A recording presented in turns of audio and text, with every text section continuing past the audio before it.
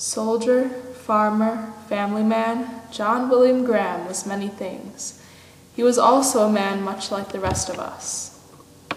Contrary to popular belief, people who lived in the past responded to situations in the same way we would respond now. Soldiers wrote to their loved ones at home to catch them up on their lives and let them know that they were safe. Graham wrote to his parents daily.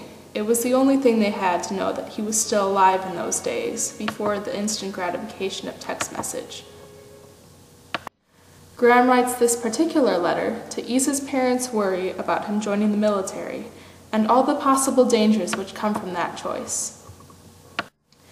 To prevent his parents from being worried about his occasional inconsistent letter writing, Graham has to make some kind of excuse. He first told them how difficult it was to write letters, writing, "It takes me a long time to write letters. I have to rack my brain for something to write." He then proceeds to list his daily responsibilities, lasting from 2 a.m. until after dinner, which prevent him from writing throughout the day. The list includes many tiring training activities. His aim is to invoke the logical side of his parents by allowing them the inference that his lack of letters are due to his tiring and busy life. This is in the hopes that logic will dissolve any emotional thoughts that lead them to think he is dead. John W. Graham also tries to dispel their worries for the future, using his most persuasive strategies to let them know he is ready for the challenges ahead. His description of his difficult training exercises mentioned earlier give Graham the credibility as a capable soldier, as they show the strength of his preparedness. But Graham also uses a strategy that speaks to them specifically.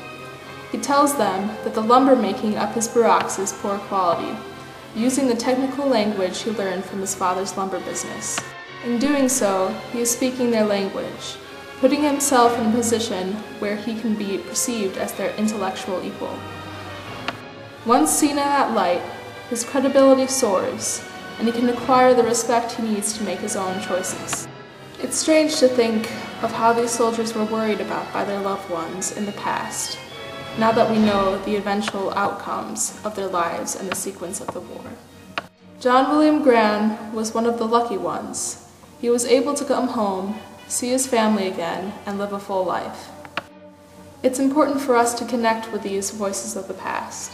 It's easier to grasp what World War II meant for our country when we can put faces and personalities on the numbers.